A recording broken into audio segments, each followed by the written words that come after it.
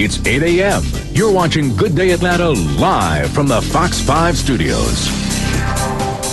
And also coming up this hour, we'll talk with Josh Hartnett. The guy is hot right now. He's, he's got 2 movies out, Black Hawk Down, 40 Days and 40 Nights, and he's doing quite well. Also, I just want to encourage everybody, stick around for the end of the show. We have a little announcement at the end of the show, and you don't want to miss that. If you got a fiend for some music today, we'd like to keep you covered there. We've got classical guitarist coming on, who is one of Atlanta's own, and we'll tell you what he's doing in town, and learn just how intricate of an art this really is. It's beautiful, and you don't hear a lot of people taking up classical guitar anymore. Because it's hard, that's why. Exactly. All right, right now. You have to know more than 3 chords, Christy.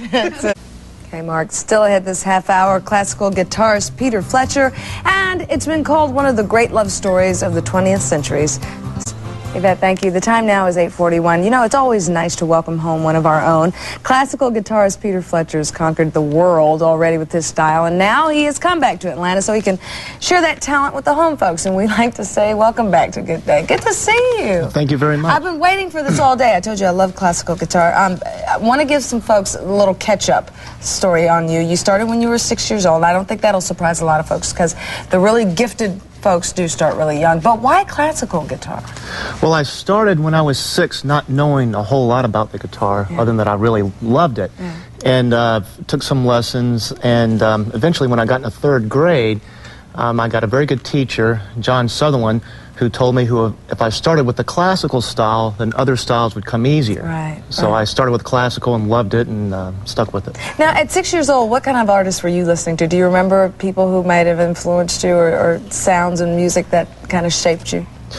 I think that my career is probably a little atypical in that classical music wasn't played in the home as much as other artists, but I just, for some reason, love the guitar. I don't know why. Yeah, I just was drawn to it when you heard it. Intrigued by it and loved to watch it when it was ever on TV. And I don't really know why I loved it so much, but it was just something I was very interested in from a very early age. Now, you are very gifted at this, and there's a lot of folks who, and I told you, I know people who, I want to play golf, because when you hear it, it's so beautiful, and you think, that's what I want to do. But then you get in and you realize it's a lot more involved than you probably thought. Yeah. Right. Classical style is it's the most challenging style, but it's the most rewarding. Yeah. Yeah. What is it? Kind of explain for folks who may not have, music knowledge or ever been involved in a music curriculum, what it is about classical style that is such a challenge. Well, classical guitar is a little bit different. It uses nylon strings. The neck's a little bit wider, as opposed to a steel string guitar, which has a larger lower belt, and it uses steel strings. And you're playing music which is polyphonic, meaning that there's several different melodies going on at one time. So tell folks how that can break down. You could be doing a lot of different things at once. Exactly, right. You can do 2 or 3 melodies at a time. You can do a melody and accompany it with some harmony. And I tell people, again, what I was told, if you start with a classical style, it gives you a base. And then when you go on to other styles, it'll be a little bit easier. Well, you've done a lot. I know that you've got the Art of Classical Guitar out. I heard you're already working on your 2003 project. You're already got things going on there. You've got a program coming up at St. Philip on the 15th of this month. Tell us a little bit about that before you perform. Right, that's March 15th at the Cathedral of St. Philip.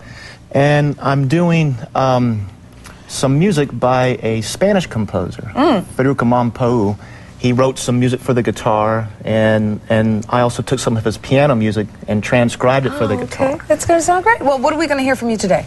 I'm doing Sunburst by Andrew York, who is originally from Atlanta. All right, another Atlantan. Well, I'm going to let you get ready and set up over there. Do not miss this performance of Peter Fletcher's. He'll be, again, performing at the Cathedral of St. Philip. That's March the 15th. And if you'd like more information, you can log on to Peter's website. It's peterfletcher.com. Now here he is, Peter Fletcher.